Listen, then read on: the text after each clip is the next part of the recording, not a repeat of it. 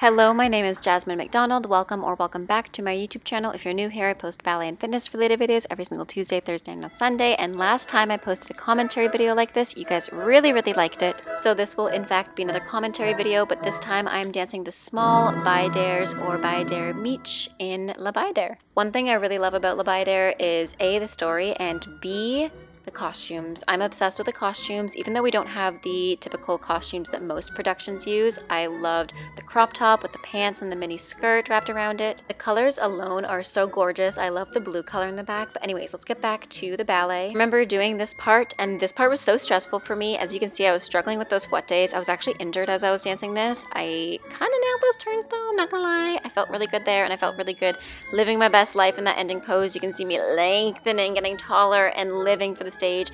Anyways, I was really nervous for this part because it was hard for me. I was one of the taller girls in this piece, even though I'm pretty short, but it's harder for me to move fast, I find. I'm not a naturally fast dancer, so a lot of these movements were really difficult for me, but I was up for the challenge and I loved doing this performance. And circling back a little bit, I mentioned I was injured a few seconds ago. I had a stress fracture in my left hip.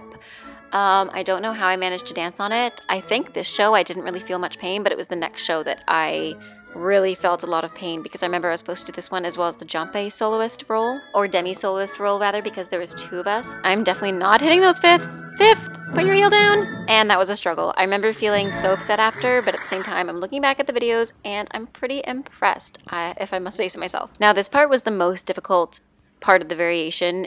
I struggled a lot with this because it's bat two, little, rise, bat two, brush, little, rise, double pay, bourre, double pay, bourre, and run, repeat. It was so difficult for me. Oh my goodness, I'm struggling so much, but that's okay because I'm living my best life. Sorry guys, this voiceover is getting kind of extra. Shout out to the awesome camera work.